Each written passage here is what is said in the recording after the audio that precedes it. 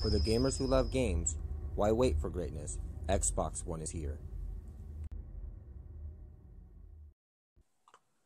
What's going on, guys? Bryce360 here for your gaming news and entertainment all around you. Today I'm going to talk about Sony Fanboys. So I actually was going to get into news about DirectX 12. May eventually do that. I have a pretty good presentation to bring across. But for now, I just couldn't help. I was going through the news articles and looking at comment sections, and I really just can't believe how much fanboyism the Sony fanboys have. In the community, I always typically, when people make rant videos, especially like pro Sony type, YouTube channels, sure aren't that many, but there are some. They tend to comment how Xbox people are fanboys. So I just felt like I should go through some of these posts. I thought some of them are kind of funny. So I'm going to start off by this guy's name's John Doe, probably an anonymous user, but just some of the stuff that you come across with like pro Xbox news and just the responses and stuff. So this guy says, yes, keep fighting, keep mimicking the PS4, and keep backtracking last minute after sales reports. Yes, keep fighting. Or you could just learn when you've been humiliated and lost the trust of the majority of customers because of your lies and greedy practices. Then he goes on to say, how are facts hate? I almost shed a tear. How sad. Let go of the fanboyism. Microsoft doesn't care about you. Nobody killed the Xbox all-in-one vision because the Xbox One vision was really just a stupid idea that failed because it was stolen from Sony decades late. Okay, this guy, I get like the fanboyism, but to be just completely stupid, like I'm just going to use the word. I don't usually use the word stupid, but this guy is clearly just lost his mind. For one, decades late. If I recall, Xbox One, is pretty innovative. It would have gotten a lot farther. And Sony actually pulled DRM last minute. A lot of people don't know that, but they saw the hate that Microsoft got from the DRM policies. They actually postponed their showing at E3 to bring across their restructure their presentation. So they pulled DRM last minute, said they weren't going to do DRM, and then on top of that, they had the camera. They were actually going to have it bundled, but they removed that. And of course, the Sony fanboy is going to say, no, they didn't do that. You can read articles and find it all over, though. And as far as like decades late, if I remember or recall, the Xbox, the original Xbox, actually launched with an Ethernet port.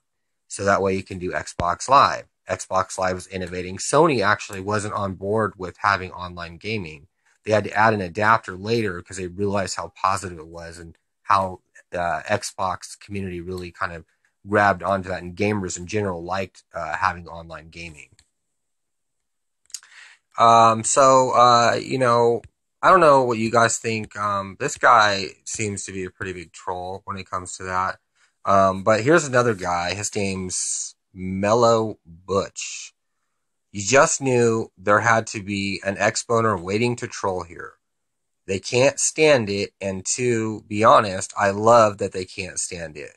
They're looking at the most innovative Xbone game as Quantum Break, knowing there is a 99.99% that is basically a Max Payne sequel, which Max Payne's a really good game, but it's nothing like Max Payne. Sure, it has some slowdown effects and stuff, but this game looks pretty cool. The most innovative game that will be released on Xbone between now and the end of 2016 will probably be Just Cause, and that will look and play better on PS4. So I get he's going from past experiences from multi-plats tending to run better on the PS4, but if you noticed, Xbox One games, sometimes the resolution is slightly lower than the PS4, but a lot of the times the gameplay, the frames are actually running better.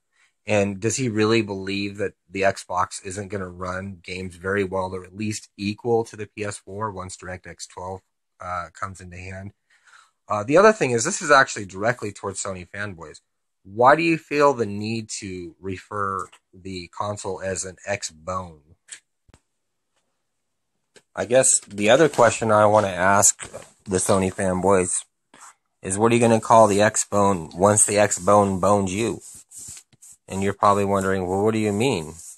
Well, do you think that when DirectX 12 comes out, they start utilizing the games, your games are going to look washed out and like shit? While the Xbox One is just going to look amazing, beautiful lighting, real-time graphics that are going to be so great that they can look like a movie? And you're like, oh, that'll never happen, right? But supposedly you say that the Xbox isn't going to benefit from DirectX 12 because Phil Spencer said it wasn't going to, benefit from that. Why would you not think that the Xbox One wouldn't benefit from DirectX 12? Answer me that. The Xbox One had DirectX 12 in mind. Everybody knows this. You can find every article on it. The Xbox GPU is built full integration for DirectX 12. That means it has dual lanes. It can communicate with 7 cores at the same time, simultaneously. That Wardell guy, right? He said that when they utilize DirectX 12 properly, you can see a 300 to 500% boost in performance. 300 to 500%. Some places are referring to a 600% boost. And then you're seeing like big guys going, like Phil Spencer, he says, oh, you'll see a 50% boost in CPU bound games. But it was also mentioned that they say that because they need to make it believable. People won't believe 500%. It will never happen. Phil Spencer's playing it smart. People don't see this. They don't understand. Well, why would Phil Spencer say this? Why would you overhype something when you keep people's expectations and when they show and deliver the games, people are going to be just in awe? The Xbox One was built for the future. The PlayStation 4, I've heard this on many, many YouTube channels, is built with like off-the-shelf parts. People still don't understand the GPU of the Xbox One. Wait till GDC. Wait till 8.3. Wait till the games come out and you will see the difference. People won't be talking about 900p. People will say, is this game a cinematic? Are you playing a cinematic? Is this a game that's real life?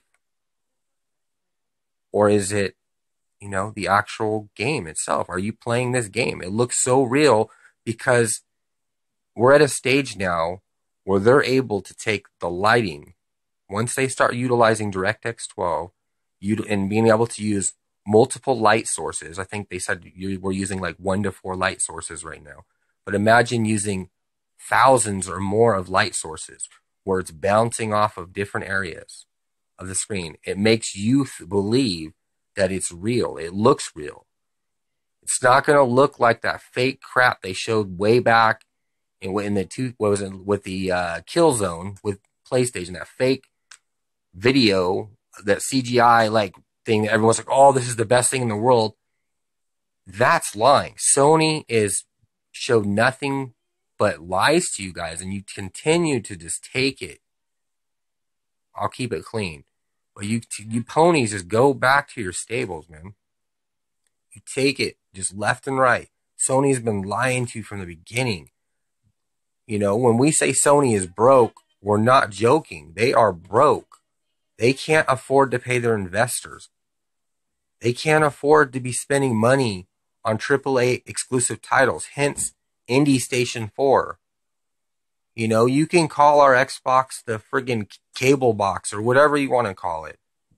It does everything. It's innovating. We're getting constant updates. I'm so excited when I see every day I check on my Xbox. I'm a preview member. I check for updates constantly. What's the new feature going to be? What are they going to show next? I want Windows 10. What's that going to be? When you look at the PlayStation, it's like, what is this thing? Nothing. You get an update and it's like a fix. Like just a little fix or something. Some kind of firmware fix. keep talking 1080p. We'll see what happens, guys. We'll see what happens. Thanks for watching.